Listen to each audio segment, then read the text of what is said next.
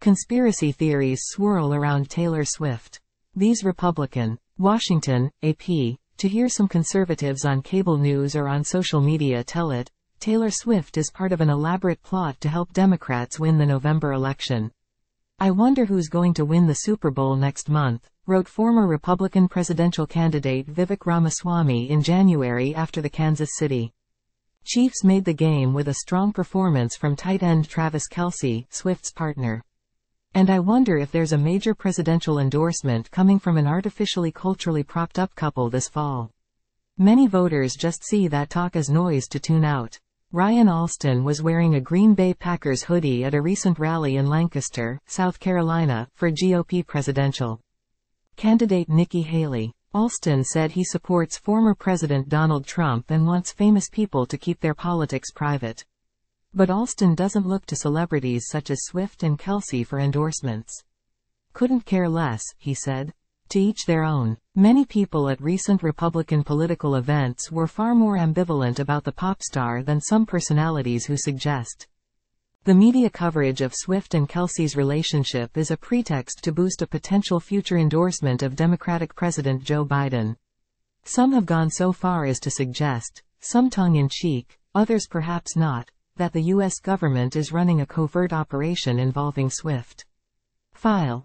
Taylor Swift stands on the field after an AFC Championship NFL football game between the Baltimore Ravens and the Kansas City Chiefs, Sunday, January 28, 2024, in Baltimore.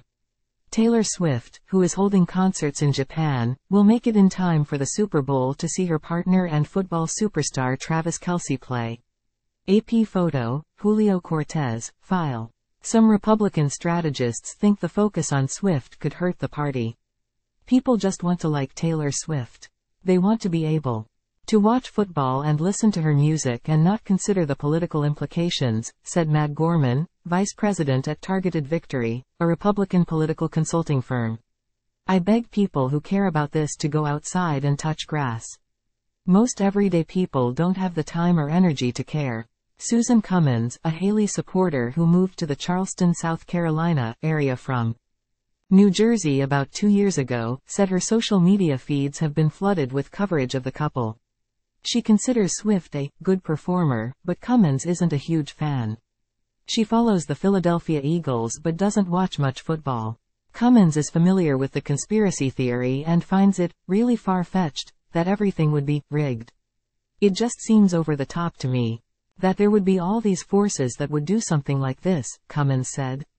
Conspiracy theories gain the widest attention when they target the most well-known figures and institutions.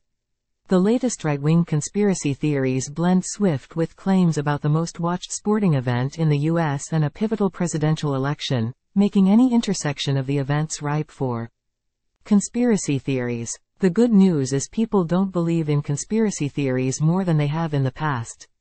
The bad news is that they believe them more than we paid attention to or cared about, said Joseph Ueszczynski, a political science professor at the University of Miami who studies conspiracy theories.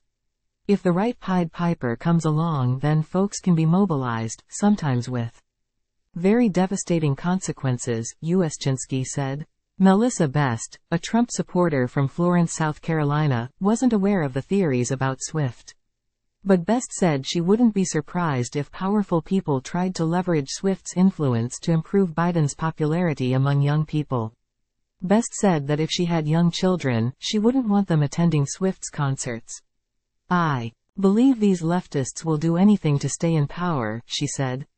"It wouldn't surprise me." While Republicans and Democrats believe in conspiracy theories about equally, said Ueszczynski, Trump flipped the game on its head in 2016 and brought conspiratorial thinking to the forefront of conservative politics, making cases such as those against Swift more common because of new incentives in politics. Swift endorsed Biden in 2020. She also backed former Tennessee Governor Phil Bredesen, a Democrat, in his 2018 run for Senate, which he lost to Senator Marsha Blackburn, a Republican. While many of the same political rules apply to a Swift endorsement, one new challenge for Republicans in dismissing the drama is the reality that celebrity culture is now considered a mainstay of American politics. Since 2016, for obvious reasons, it's become difficult for Republicans to credibly make a case that celebrities should stay out of politics, said David Jackson, a political scientist at Bowling Green State University who studies political endorsements. Jackson said Trump created a new pathway to the presidency, from celebrity culture right to the Oval Office. The conspiracy theories have become an issue in the campaign as well, with Republican lawmakers dismissing the claims about Swift but also the significance of any potential endorsement for the 2024 election. Taylor Swift has made a career off of writing songs about picking the wrong man, so I don't think we should take advice from her now, said Caroline Leavitt, a spokesperson for Trump's 2024 campaign, in an interview with Fox News host Sean Hannity. Leavitt added that Democrats' eagerness for a Swift endorsement shows they're panicking about the prospect of Biden being evicted from the White House. Haley told a recent audience that she didn't understand what the obsession is. Taylor Swift is allowed to have a boyfriend. Taylor Swift is a good artist. I've taken my daughter to Taylor Swift concerts before. To have a conspiracy theory of all of this is bizarre, she said. Pollard reported from Columbia, South Carolina. Taylor Swift kisses Kansas City Chiefs tight end Travis Kelce after an AFC Championship NFL football game against the Baltimore Ravens, Sunday, January 28, 2024, in Baltimore. The Kansas City Chiefs won 17-10. AP photo, Julio Cortez.